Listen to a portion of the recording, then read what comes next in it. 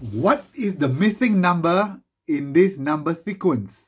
The numbers in this series are as follows: 11, 29, 65, 137, 281, and a question mark.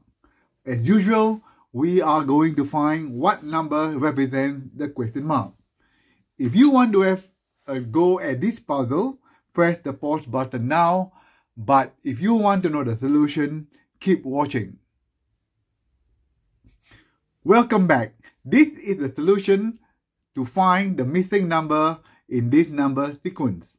The numbers are 11, 29, 65, 137, 281, and a question mark. If you can see, the number is more or less like doubling each time, and then that is how we're going to solve this. 11 to 29, what we're going to do, we are going to double the answer. First, we're going to multiply by 2. Excuse me. When 11 multiplied by 2 is 22, you're going to add 7. And then 22 plus 7 will give you 29. Similarly, from 29 to 65, you are going to multiply by 2. Will give you 58. And then when you add 7, that will give you 65. And we go on to from 65 to 137, you multiply by 2. 65 by 2 is going to be 130. And you add 7, it becomes 137. And the next one, 137 multiplied by 2 is going to be 274.